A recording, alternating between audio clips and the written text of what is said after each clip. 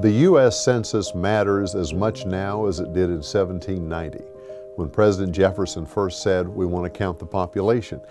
They were trying to figure out who was here and where they were. And that need hasn't changed. The census is a record not only of where we're headed, but who we are and where we've been. It's like a snapshot in time, if you think about it, of where the people in Licking County are at this moment in the year 2020. We live in a great community, but we have a lot of challenges, things that our community is facing, like most communities. The Licking County Health Department can use that data to identify areas of our county and people in our communities who face unique health challenges. If we're trying to assist a family off the streets and into good quality housing, not only do I need to know how many of those families or single adults are living in shelters or on the street, but we also need good quality housing at a price point they can afford going forward. All of these kinds of questions that are important on the census help us to better plan for the future and attract businesses and hopefully some housing development. Licking County has a large number of veterans. Without a proper accountability with the census, veterans could go without health care that they deserve. The U.S. Census benefits Licking County by providing programming to support housing rehabilitation projects, water and sewer upgrades, as well as community facilities and sidewalks. The Census Bureau, Federal Highway, ODOT wants input from the locals, and they use us as that input. And so honesty in census information means people like us, people like you, have a more say in your local matters. We need to make sure that people realize that this is a vital and a growing area.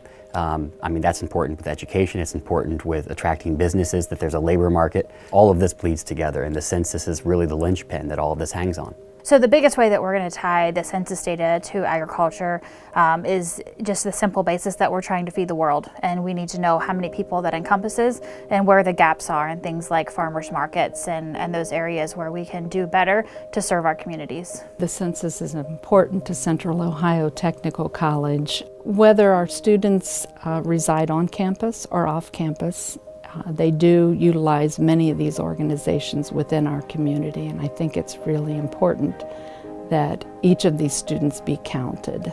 The hard-to-count population is just as important, if not more important, than the total population, because sometimes they live in the shadows of our community.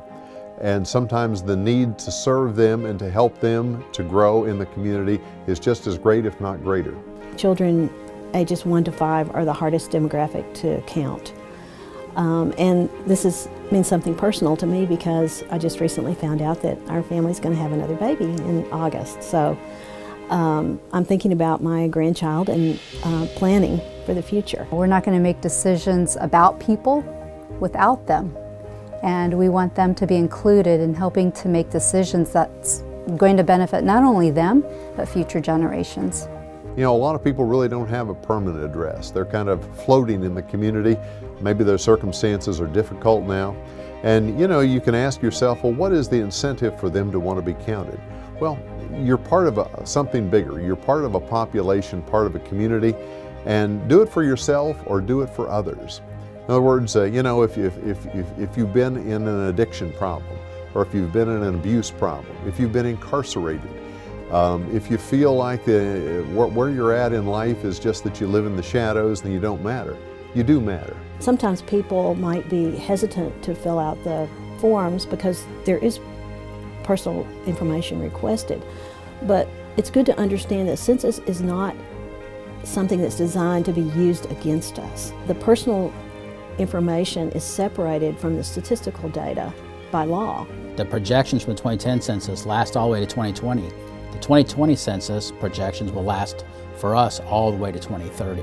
It benefits us because our congressional representation is solely based on the results of the census, and that's important. From our perspective, if we are going to improve the entire community, whether it's Licking County or the United States, then we need to take a closer look at who are the residents of those communities.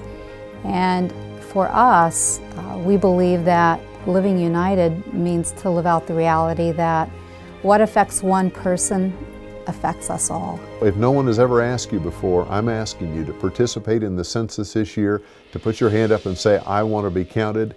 Every Licking Countian counts, and counting every Licking County in completely will pay dividends for our whole community going forward.